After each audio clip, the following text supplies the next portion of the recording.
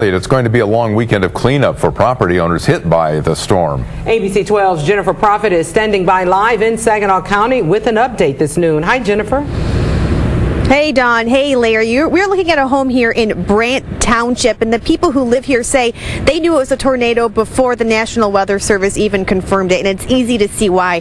This is their garage right here. You can see it's totally pushed out, broken over here, and it really only gets worse the farther back we move into their backyard. This is the side of their garage right here. You can see it's caved in, pushed in by this tornado. Lots of debris on the ground here, and the bricks on the side here, like they fell right down. They just came crumbling down over here.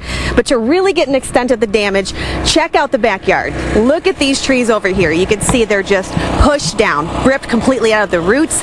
There's something in the tree up there. It looks like some siding. And when the homeowners came out here, they said they just had no doubt in their mind that it was a tornado. And to prove that even more, if you can see this 2x4, it was pierced straight through their garage here, right through the wall.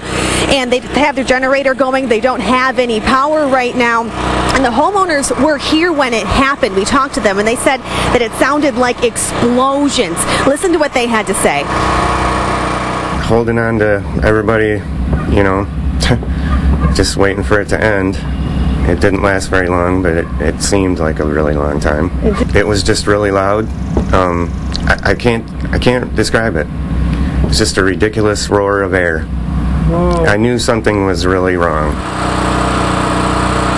But thankfully, they got everybody into the basement. Nobody was hurt. Again, we are in Brant Township. That's where most of this damage is. And you can just see the extent of it here. And this is just one example. This continues all across the area. We're by Fordney Road and Ring Road. There's a lot more of this. And we're going to take a look at it and join us again for ABC 12 News in later editions when we look at other homeowners and how they're cleaning up this big mess. For now, live in Saginaw County, Jennifer Prophet, ABC 12 News.